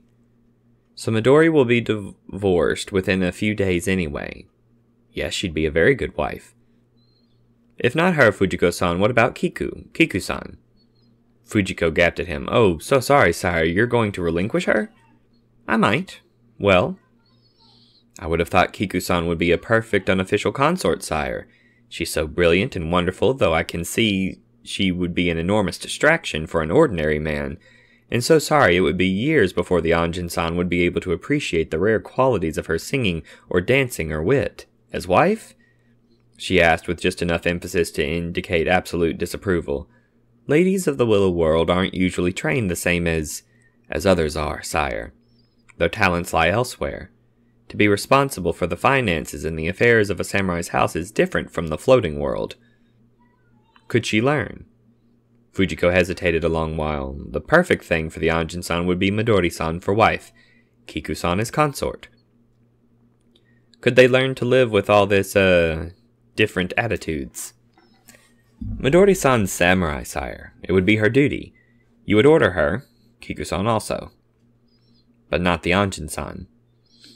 You know him better than I, sire, but in pillow things, and it would be better for him to, well, think of it himself. Todo Mariko-sama would have made a perfect wife for him, eh? That's an extraordinary idea, sire, Fujiko replied without blinking. Certainly both had an enormous respect for each other. Yes, he said dryly. Well, thank you, Fujiko-san. I'll consider what you said. He'll be at Anjiro in about 10 days. Thank you, sire. If I might suggest, the port of Ito and the Yokose Spa should be included within the Anjin-san's fief. Why? Ito, just in case Anjiro is not big enough. Perhaps bigger slipways would be necessary for such a big ship. Perhaps they're available there. Yokose are they? Yes, sire, and have you been there? No, sire, but the Anjin-san's interested in the idea. So are you. It was my duty to try to learn about ships and shipping, and when we heard the Anjin-san's ship was burned, I wondered if it would be possible to build another, and if so, where and how. Izu is a perfect choice, sire. It will be easy to keep Ishido's armies out. And why Yokose? And Yokose because a Hatamoto should have a place in the mountains, where you could be entertained in the style you have a right to expect. Toranaga was watching her closely. Fujiko appeared so docile and demure, but he knew she was as inflexible as he was and not ready to concede either point unless he ordered it. I agree, and I'll consider what you said about Midori-san and Kiku-san. Thank you, sire, she said humbly, glad that she had done her duty to her master and repaid her debt to Mariko. Ito for its slipways, and Yokose where Mariko had said their love had really begun. I'm so lucky, Fujiko-chan, Mariko had told her at Ito. Our journey here has brought me more joy than I have the right to expect in 20 lifetimes. I beg you to protect him in Osaka, Mariko-san. So sorry he's not like us, not civilized like us, poor man. His nirvana is life and not death. That's still true, Fujiko thought again, blessing Mariko's memory. Mariko had saved the Anjin-san, no one else. Not the Christian god or any gods, not the Anjin-san himself, not even Toranaga, no one. Only Mariko alone. Todo Mariko no Akechi Jinsai had saved him. Before I die, I will put up a shrine at Yokose and leave a bequest for another at Osaka and another at Ito. That's going to be one of my death wishes, Toranaga-sama, she promised herself. Looking back at him so patiently, warmed by all the other lovely things yet to be done on the Anjin-san's behalf. Midori to wife, certainly, never Kiku as wife, but only a consort, and not necessarily chief consort. and the fief extended to Shimoda on the very southern coast of Izu. Do you want me to leave at once, sire? Stay here tonight, then go direct tomorrow, not via Yokohama. Yes, I understand. So sorry, I can take possession of my master's new fief on his behalf and all it contains the moment I arrive? Kawanabe-san will give you the necessary documents before you leave here. Now, please send Kiku-san to me. Fujiko bowed and left. Toranaga grunted. Pity that woman's going to end herself. She's almost too valuable to lose, and much too smart. Ito and Yokose? Ito understandable. Why Yokose? And what else was in her mind? He saw Kiku coming across the sun-baked courtyard, her little feet in white tabby, almost dancing, so sweet and elegant with her silks and crimson sunshades, the envy of every man in sight. Ah, Kiku, he thought, I can't afford that envy, so sorry. I can't afford you in this life, so sorry. You should have remained where you were in the floating world, courtesan of the first class, or even better, geisha. What a fine idea that old hag had came up with. Then you'd be safe, the property of many, the adored of many, the central point of tragic suicides and violent quarrels and wonderful assassinations, fawned on and feared, shadowed with money that you'd treat with disdain, a legend, while your beauty lasts. But now I can't keep you, so sorry. Any samurai I give you to as consort takes to his bed a double-edged knife, a complete distraction and the envy of every other man, eh? Few would agree to marry you, so sorry, but that's the truth, and this is a day for truths. Fujiko was right. You're not trained to run a samurai household, so sorry. As soon as your beauty goes, oh, your voice will last, child, and your wit, but soon you'll still be cast out onto the dung heap of the world. So sorry, but that's also the truth. Another is that the highest ladies of the floating world are best left in their floating world to run other houses when age is upon them. Even the most famous, to weep over lost lovers and lost youth in barrels of sake, watered with your tears. The lesser ones are at best to be wife to a farmer or fisherman or merchant, a rice seller or craftsman from which life you were born. The rare sudden flower that appears in the wilderness for no reason other than karma, to blossom quickly and to vanish quickly. So sad, so very sad.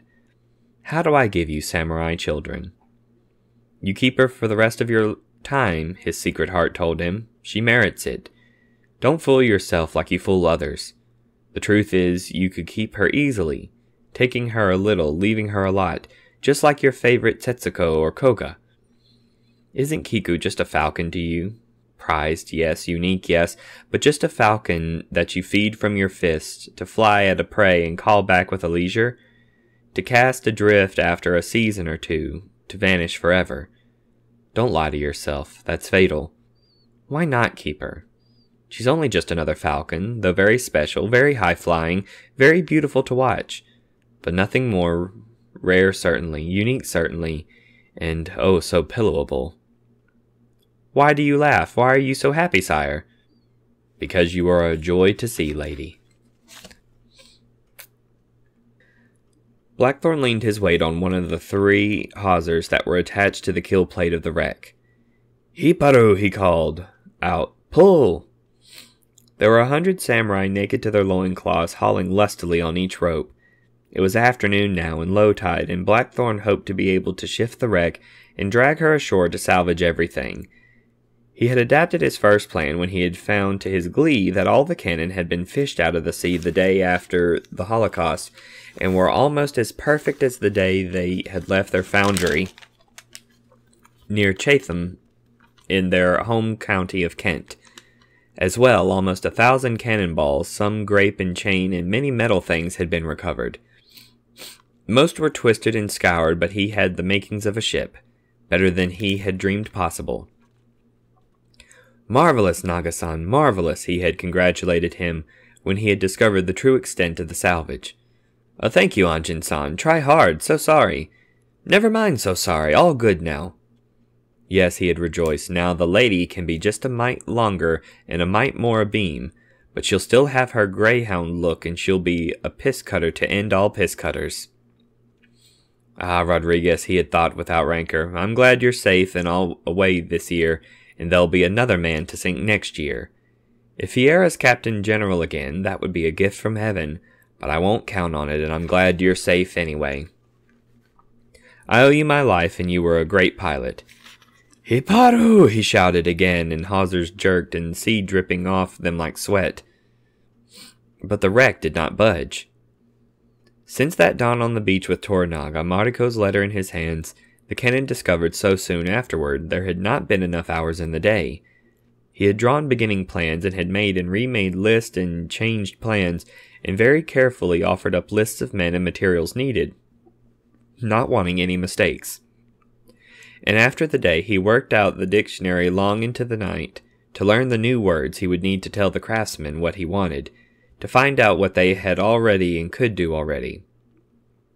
Many times in desperation he had wanted to ask the priest to help, but he knew there was no help there now, that their enmity was inexorably fixed. Karma, he had told himself without pain, pitying the priest for his misbegotten fanaticism. "Hiparu!" Again the samurai strained against the hold of the sand and the sea. Then a chant sprang up and they tugged in unison. The wreck shifted a fraction and they redoubled their efforts. Then it jerked loose and they sprawled in the sand. Then picked themselves up, laughing, congratulating themselves, and leaning on the ropes again. And now the wreck was stuck firm once more. Blackthorn showed them how to take the ropes to one side, then to the other, trying to ease the wreck to port or to starboard, but it was as fixed as though anchored. "I'll have to buoy it, then the tide'll do the work and lift it," he said aloud in English. "Dozo?" Naga said, puzzled. "Ah, gomen nasai, Nagan-san." With signs and pictures in the sand he explained, damning his lack of words, how to make a raft and to tie it to the spines at low tide. Then the next high tide would float the wreck and they could pull it ashore and beach it. At the next low tide it would be easy to manage because they would have laid rollers on it to rest on. "Ah, so desu," Naga said, impressed. When he explained it to the other officers, they also were filled with admiration, and Blackthorn's own vassals were puffed with implied importance. Blackthorn noticed this, and he pointed a finger at one. "Where are your manners?" "What? Oh, so sorry, sire. Please excuse me for offending you." "Today I will, tomorrow no. Swim out to ship, untie this rope." The Ronin samurai quailed and rolled his eyes. "So sorry, sire, I can't swim." Now it was silent on the beach, and Blackthorn knew all were waiting to see what would happen. He was furious with himself, for an order was an order, and involuntarily he had given a death sentence that was not merited this time. He thought a moment. "Toranaga-sama's orders, all men learn swim, eh?" "All my vassals swim within 30 days. Better swim in 30 days. You in water. Get first lesson now." Fearfully the samurai began to walk into the sea, knowing he was a dead man.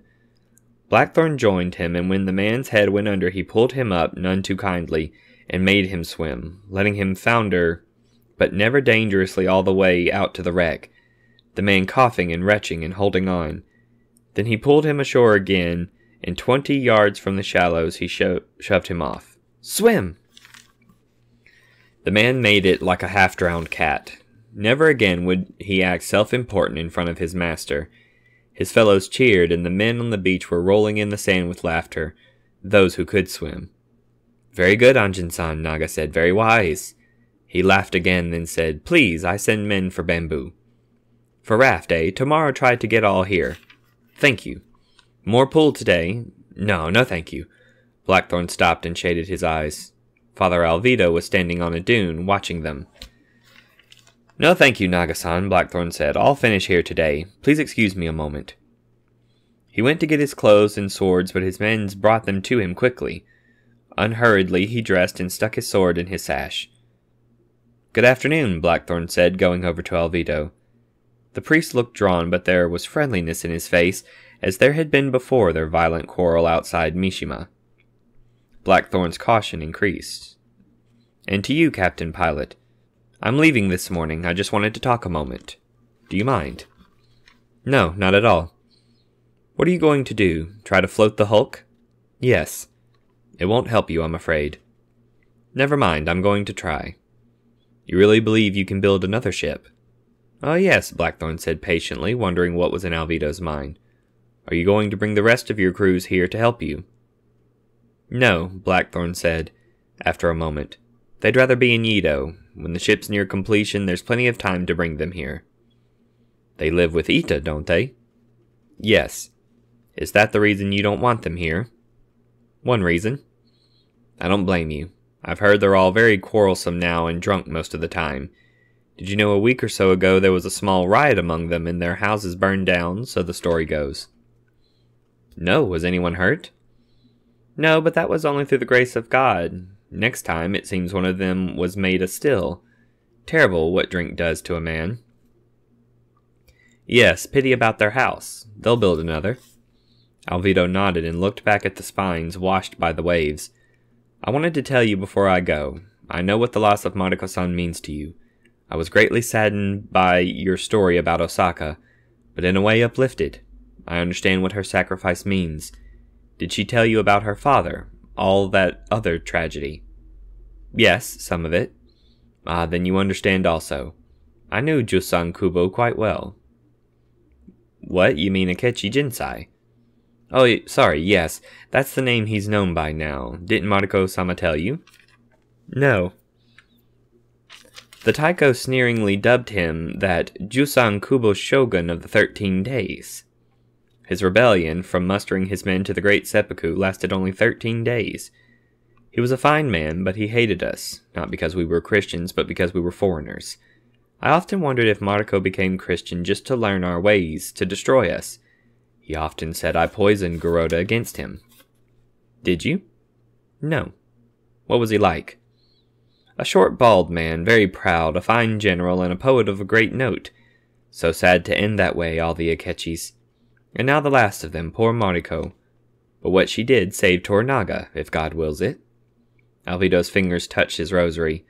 After a moment he said, Also, pilot, also before I go I want to apologize for... Well, I'm glad the Father Visitor was there to save you. You apologize for my ship too? Not for the Erasmus, though I had nothing to do with that. I apologize only for those men, Pissarro and the Captain General. I'm glad your ship's gone. Shigata Ganai, Father. Soon I'll have another. What kind of craft will you try to build? One big enough and strong enough. To attack the Black Ship? To sail home to England and defend myself against anyone. It will be a waste, all that labor. There'll be another act of God? Yes, or sabotage. If there is and my new ship fails, I'm going to build another. And if that fails, another. I'm going to build a ship or get a berth, and when I get back to England, I'm going to beg or borrow or buy or steal a privateer, and then I'm coming back. Yes, I know. That's why you will never leave. You know too much, Anjin-san. I told you that before, and I say it again, but with no malice. Truly. You're a brave man, a fine adversary, one to respect. And I do. And there should be peace between us. We're going to see a lot of each other over the years, if any of us survive the war. Are we? Yes, you're too good at Japanese. Soon you'll be Toranaga's personal interpreter. We shouldn't quarrel, you and I. I'm afraid our destinies are interlocked. Did Mariko-san tell you that too? She told me. No, she never said that. What else did she tell you? She begged me to be your friend, to protect you if I could. Anjin-san, I didn't come here to goad you or to quarrel, but to ask a peace before I go. Where are you going? First to Nagasaki, by ship from Mishima. There are trade negotiations to conclude, then to wherever Toranaga is, wherever the battle will be.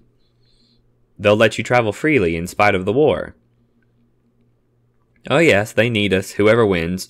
Surely we can be reasonable men and make peace, you and I. I ask it because of Mariko-sama. Blackthorn said nothing for a moment. Once we had a truce because she wanted it. I'll offer you that. A truce, not a peace, providing you agree not to come within 50 miles of where my shipyard is. I agree. Pilot, of course I agree. But you've nothing to fear from me. A truce, then, in her memory. Alvido put out his hand. Thank you. Blackthorn shook his hand firmly. Then Alvido said, Soon her funeral will take place at Nagasaki. It's to be in the cathedral. The Father Visitor will save the service himself, Anjin-san. Part of her ashes are to be entombed there. That would please her. Blackthorn watched the wreck for a moment, then looked back at Alvido. One thing I didn't mention to Toranaga, just before she died, I gave her a benediction as a priest would and the last rites as best I could. There was no one else, and she was Catholic. I don't think she heard me. I don't know if she was conscious, but I did it again at her cremation. Would that be the same? Would that be acceptable? I tried to do it before God, not mine or yours, but God. No, Anjin-san, we are taught that it would not. But 2 days before she died, she asked for and received absolution from the Father Visitor, and she was sanctified. Then she knew all along she had to die.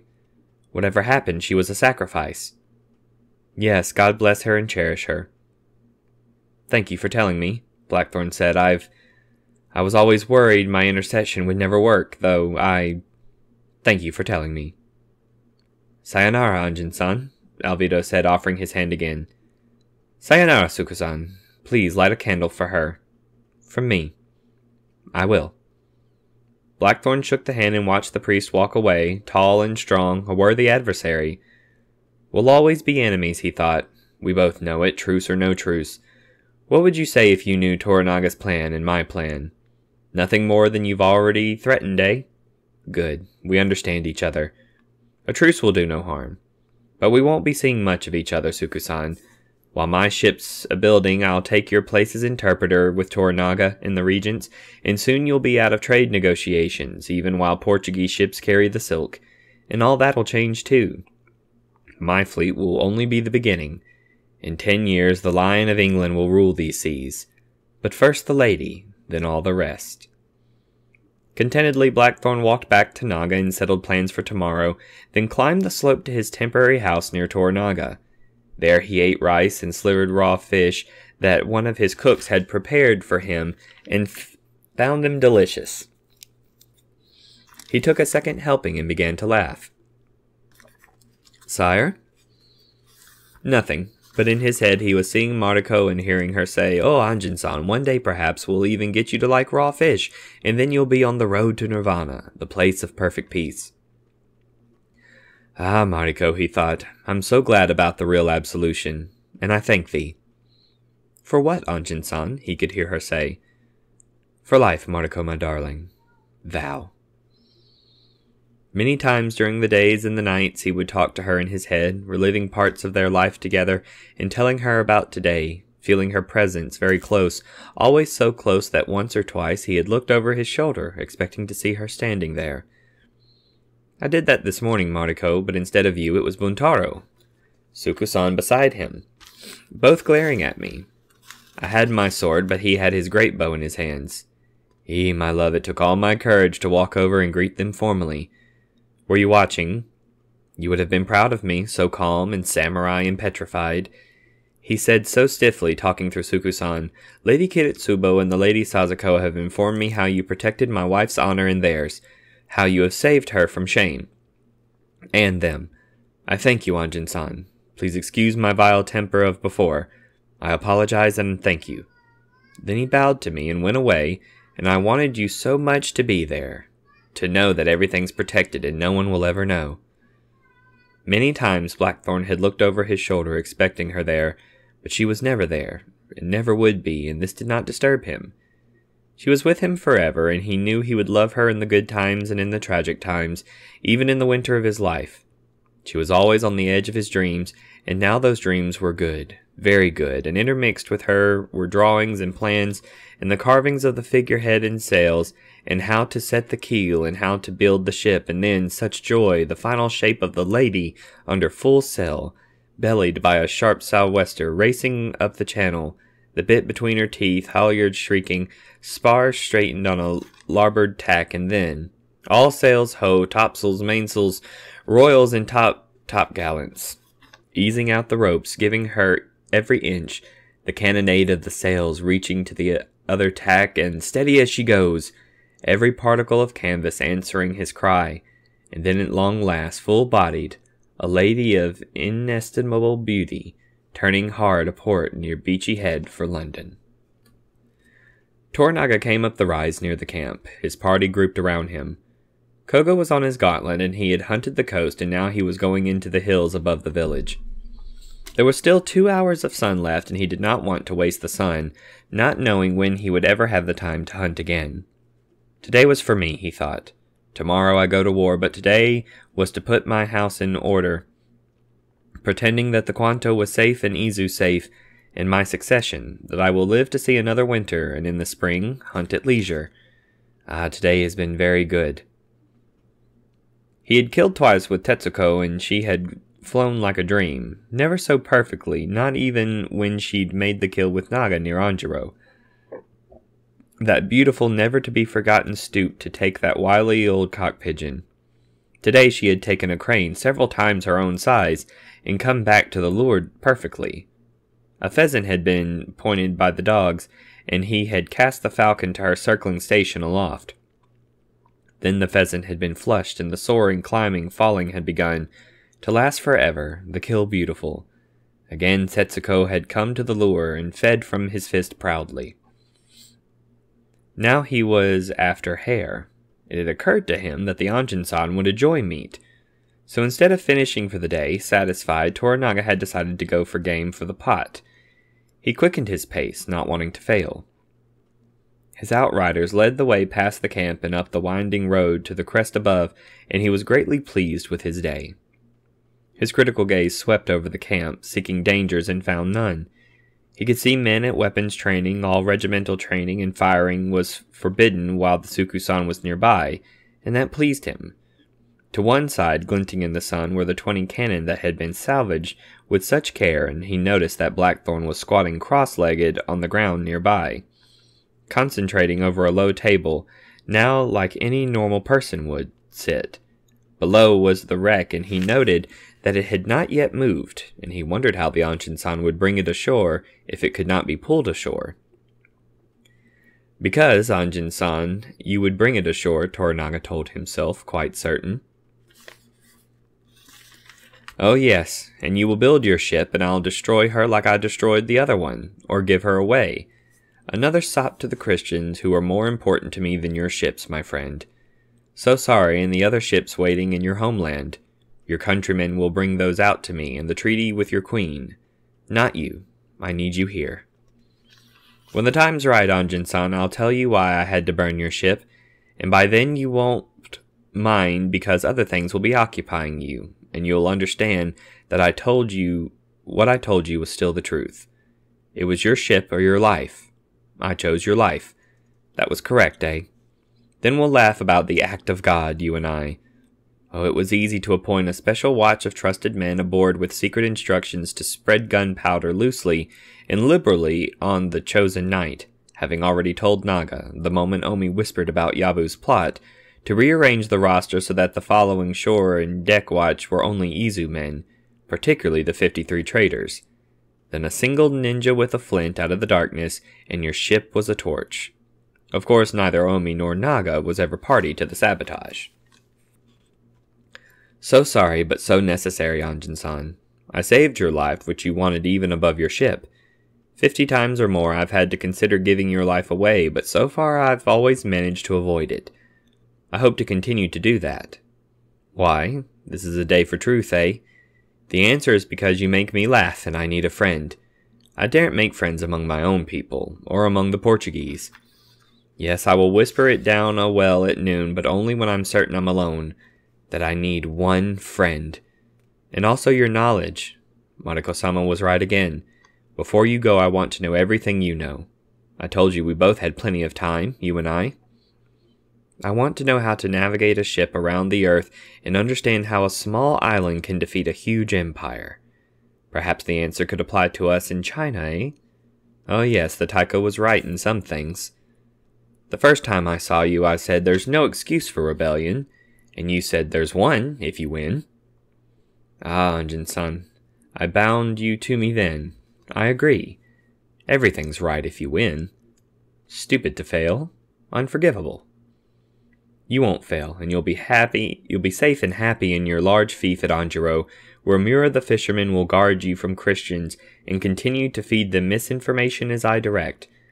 How naive of Sukusan to believe one of my men, even Christian, would steal your rudders and give them secretly to the priest without my knowledge or my direction. Ah, Mura, you've been faithful for 30 years or more. Soon you'll get your reward.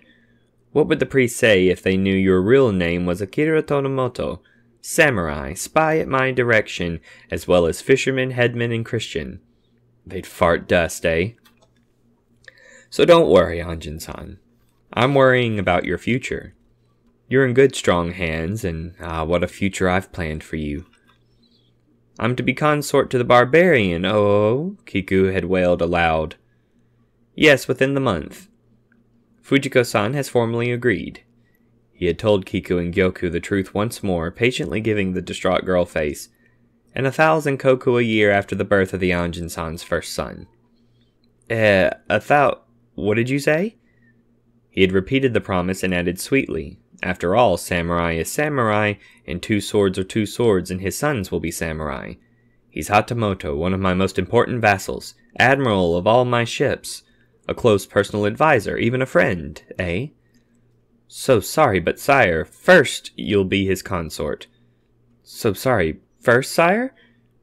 Perhaps you should be his wife. Fujiko-san told me she didn't wish to marry ever again, but I think he should be married. Why not you? If you please him enough, and I imagine you could please him enough, and still dutifully keep him building his ship, eh?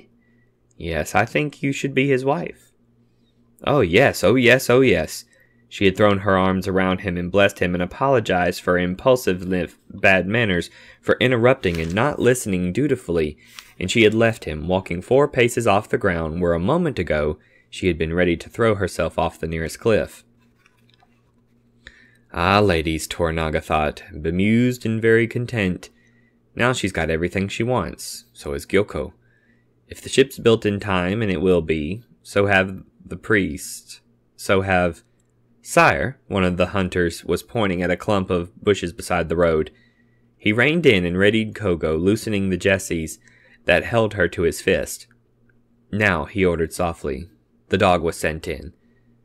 The hare broke from the bush and raced for cover, and at that instant he released Kogo. With immensely powerful thrust of her wings, she hurtled in pursuit, straight as an arrow, overhauling the panicked animal. Ahead 100 paces across the rolling land was a brambled copse, and the hare twisted this way and that with frantic speed, making her safety, Kogo closing the gap, cutting corners, knifing ever closer a few feet off the ground. Then she was above her prey and was hacking down the hare, screaming and rearing and darting back, Kogo still in pursuit, kicking with rage because she had missed.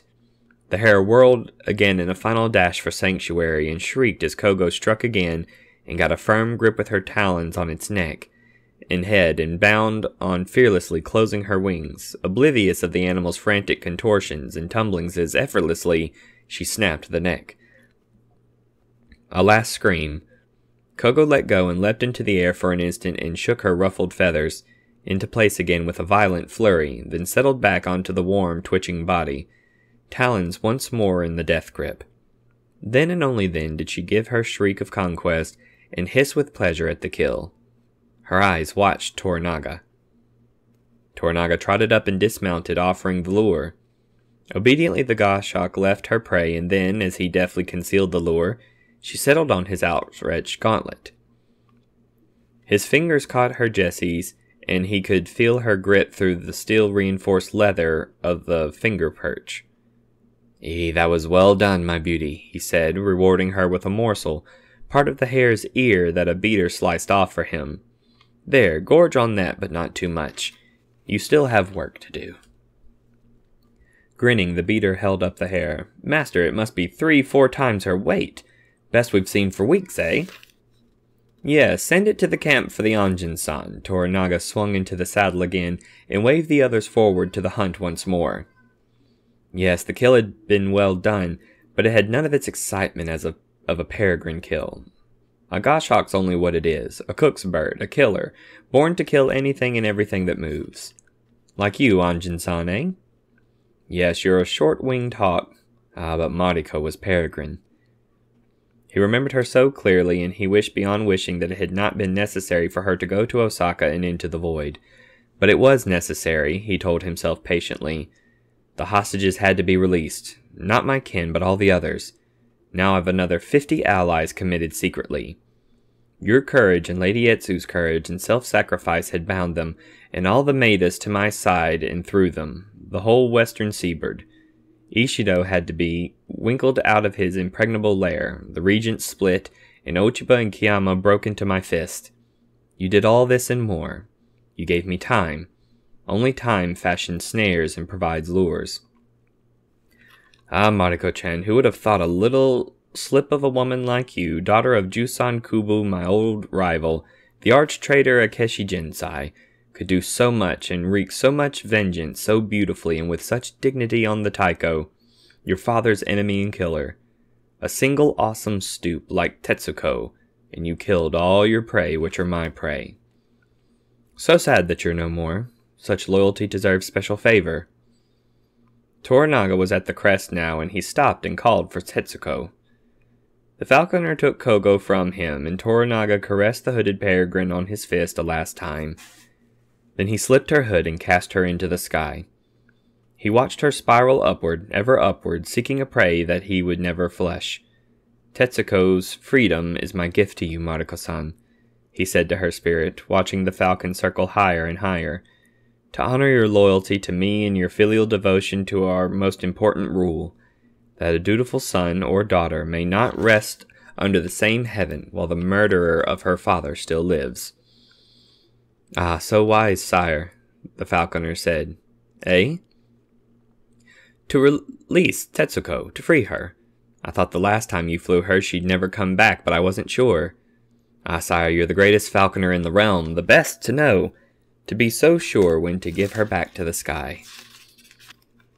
Toranaga permitted himself a scowl. The falconer blanched, not understanding why, quickly offered Kugo back and retreated hastily. Yes, Tetsuko was due, Toranaga thought testily, but even so she was still a symbolic gift to Monaco's spirit and the quality of her revenge. Yes, but what about all the sons of all the men you've killed? Ah, that's different. Those men all deserve to die, he answered himself. Even so, you're always wary of who comes within narrow range. That's normal prudence. This observation pleased Toranaga, and he resolved to add it to the legacy. He squinted into the sky once more and watched the falcon, no longer his falcon. She was a creature of immense beauty up there, free beyond all the tears, soaring effortlessly. Then some force beyond his ken took her and whirled her northward, and she vanished. Ah, Tetsuko, thank you. Bear many daughters, he said, and turned his attention to the earth below. The village was neat in the lowering sun, the Anjin-san still at his table, samurai training, smoke rising from the cooking fires. Across the bay, 20 ri or so, was Edo. 40 ri southeast was Anjiro. 290 ri westward was Osaka, and north from there, barely 30 ri, was Kyoto. That's where the main battle should be, he thought, near the capital. Northward, up around Gifu and Ogaki, or Hashima, astride the Nagasendo, the Great North Road. Perhaps where the road turns south for the capital, near the little village of Sekigahara, in the mountains, somewhere there. Oh, I'd be safe for years behind my mountains, but this is the chance I've waited for. Ishido's jugular is unprotected. My main thrust will be along the North Road and not the Tokaido, the coastal road, though between now and then I'll pretend to change 50 times. My brother will ride with me. Oh yes, I think Zataki will convince himself Ishido was betrayed him to Kiyama. My brother's no fool. He will keep my solemn oath, and I will keep my solemn oath to seek Oshiba for him. During the battle, Kiyama will change sides. I think he will change sides, and when he does, if he does, he will fall on his hated rival Onoshi. That will signal the guns to charge. I will roll up the sides of their armies, and I will win. Oh yes, I will win, because Ochiba wisely will never let the heir take the field against me. She knows that if she did, I would be forced to kill him, so sorry. Toranaga began to smile secretly. The moment I have won, I will give Kiyama all Onoshi's lands, and invite him to appoint Saruji his heir. The moment I am president of the new Council of Regents, we will put Zataki's proposal to the Lady Ochiba, who will be so incensed at his impertinence that to placate the First Lady of the land and the air, the Regents will regretfully have to invite my brother onward. Who should take his place as Regent? Kasigi Omi. Kiyama will be Omi's prey. Yes, that's wise, and so easy, because surely by the time Kiyama, Lord of all the Christians, will be flaunting his religion, which is still against our law. The Taiko's expulsion edicts are still legal, eh? Surely Omi and the others will say, I vote the edicts be invoked. And once Kiyama is gone, never again a Christian regent, and patiently our grip will tighten on the stupid but dangerous foreign dogma that is a threat to the land of the gods, has always threatened our wa and therefore must be obliterated. We regents will encourage the Anjin-san's countrymen to take over Portuguese trade. As soon as possible, the regents will order all trade and all foreigners confined to Nagasaki, to a tiny part of Nagasaki under very serious guard, and we will close the lands to them forever, to them and to their guns and to their poisons. So many marvelous things to do once I've won, if I win, when I win. We are a very predictable people. It will be a golden age. Ochiba and the heir will majestically hold court in Osaka, and from time to time we will bow before them and continue to rule in his name outside of Osaka Castle. Within 3 years or so, the Son of Heaven will invite me to dissolve the council and become Shogun during the remainder of my nephew's minority. The regents will press me to accept, and reluctantly I will accept. In a year or two, without ceremony, I will reign in Sadara's favor and retain power as usual and keep my eyes firmly on Osaka Castle. I will continue to wait patiently, and one day those two usurpers inside will make a mistake, and then they will be gone, and somehow Osaka Castle will be gone. Just another dream within a dream, and the real prize of the great game that began as soon as I could think, which became possible the moment the Taiko died. The real prize will be won. The shogunate. That's what I've fought for and planned for all my life. I alone am heir to the realm. I will be shogun, and I have started a dynasty. It's all possible now because of Mariko-san and the barbarian stranger who came out of the Eastern Sea. Mariko-san, it was your karma to die gloriously and live forever. Anjin-san, my friend, it is your karma never to leave this land. It is mine to be shogun. Kogo the goshawk fluttered on his wrist and settled herself, watching him. Toranaga smiled at her. I did not choose to be what I am. It is my karma. That year at dawn, on the 21st day of the 10th month, the month without gods, the main armies clashed. It was in the mountains near Sekigahara, astride the northern road, the weather foul, fog, then sleet. By late afternoon, Toranaga had won the battle and the slaughter began. 40,000 heads were taken. 3 days later, Ishido was captured alive, and Toranaga genially reminded him of the prophecy and sent him in chains to Osaka for public viewing, ordering the Ita to plant the General Lord Ishido's feet firm in the earth with only his head outside the earth, and to invite passerby to saw at the most famous neck in the realm with a bamboo saw. Ishido lingered 3 days and died very old. We hope you have enjoyed this production of Shogun by James Clavell. If you enjoyed this book, please show the author support by buying a copy of this novel. A link where you can purchase a copy is listed in the description of this video. Until the next story, bookworms, God bless you.